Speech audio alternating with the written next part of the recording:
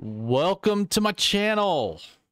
Brickhouse here with another video. Figured I'd start the day off with a little sports news. And this has some special interest to me because I'm a Chicago Bears fan. So Aaron Rodgers went on the Pat McAfee show yesterday. He does a weekly segment on the Pat McAfee show. And we'll just jump into it here from Sports Illustrated. Oh, by the way, if you like the content that I'm putting out, whether it's political, news, sports, culture, whatever it may be, please subscribe, hit the notification bell to get notifications when I upload content on a daily basis. And please like the videos because that does help out with the YouTube algorithm. Promotes my videos and gets me a little more exposure because I am trying to build this channel here. Hopefully someday to be doing this as my full-time gig, possibly, maybe, as I get better at it. So Aaron Rodgers' Pat McAfee appearance was a parting gift to the Packers. Thank God, out of the NFC North. We can only hope. We can only hope. The Jets are now painted into a corner with few other viable quarterback options unless Green Bay agrees to a trade. Aaron Rodgers gave Green Bay a lot over his 18 seasons. Yeah, beating the Bears a lot too is part of that. Wearing green and gold. And even on his way out, as he dumped dirty details of what's leading to his impending departure to Pat McAfee on Wednesday, he sent the Packers one last parting gift. Leverage. Actually, Leverage is a pretty good TV show. I would recommend it. Leverage and Leverage Redemption. Both excellent shows. Combine Rodgers' announcement with the logistics of the contract he signed last March, and you've got the Jets painted into a corner, and the Packers brass in a spot to lean back in their office chairs, smirk, and play the waiting game with their friends in Jersey. Here's the thing. Now, the Jets can't not do a deal for Rodgers. That is a fact. The Jets are desperate for a quarterback. They've got some good talent on the defense from what I've seen. Just a little bit I've seen of the Jets last year. And they are still rebuilding. But if they can work a deal for Aaron Rodgers, that will boost their stock greatly. That'll allow them to challenge Buffalo for the AFC East.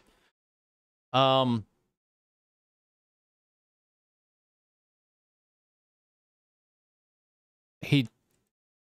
the Jets can't not do a deal for Rodgers, he told them.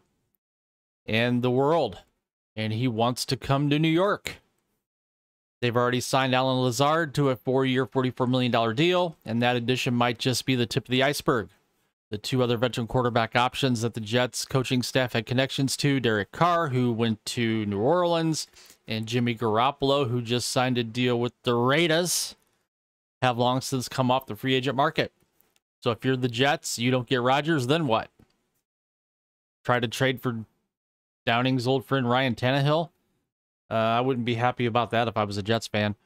Convince yourself that turning back to Zach Wilson is still an option after everything that's happened in the last few weeks.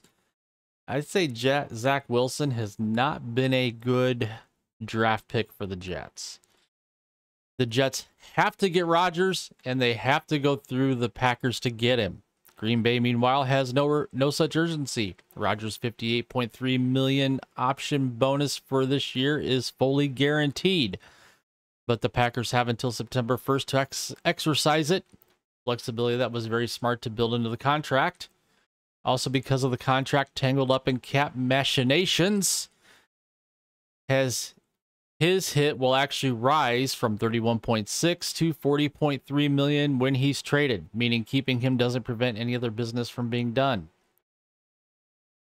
They also have their 2023 quarterback Jordan Love on the roster, so while it wouldn't be ideal to have Rodgers hanging over Love's offseason, it's not like they'd be introducing someone new to that equation. So yeah, tell me what you think. Bears fans out there, tell me what you think of the prospects of Aaron Rodgers finally leaving the NFC North and being that proverbial thorn in Chicago's side. Me, I think it's great. And I'm just going to play a little snippet here from the Pat McAfee show from yesterday. So I've shifted my focus to entertaining, what the plane would look like, and had the Packers granted obviously permission for the Jets to come out and visit. We had a nice visit. They decided to leave their cars in the street, which attracted paparazzi attention, which got a few of them photographed, which I thought was pretty funny. But Made a couple mistakes early. but we had a nice conversation, and I told them, listen, I'm not ready to make a decision about anything. I want to get back into my workouts and see how it feels. To really hit it hard for a week. I've obviously been working out before that, but to really hit it hard for a week and to see if the drive and the passion is still there, and then I'll see where we're at. And so again, this is why this is not a decision here. The decision I think was made in my mind whether or not I was able to admit at that point.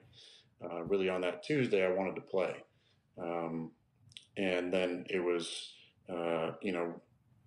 how is my body feeling? Is it going to be able to hold up? So at this point, as I sit here, I think since Friday, I made it clear that my intention was to play, and my intention was to play for the New York Jets.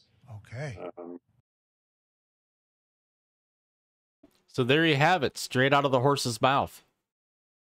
I, for one, am excited that if he does go to the Jets, gets out of the NFC North, that leaves it wide open, not only for the Bears, but the Vikings and the Lions. And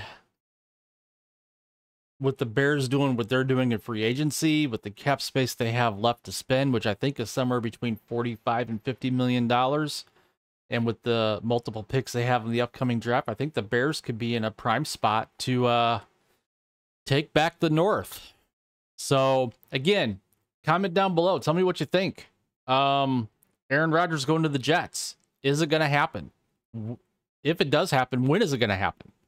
I'd like to hear your thoughts, your comments, your opinions. So, again, like the video. Hit the subscribe button. Share. Hit the notification bell for when I post daily videos Monday through Friday.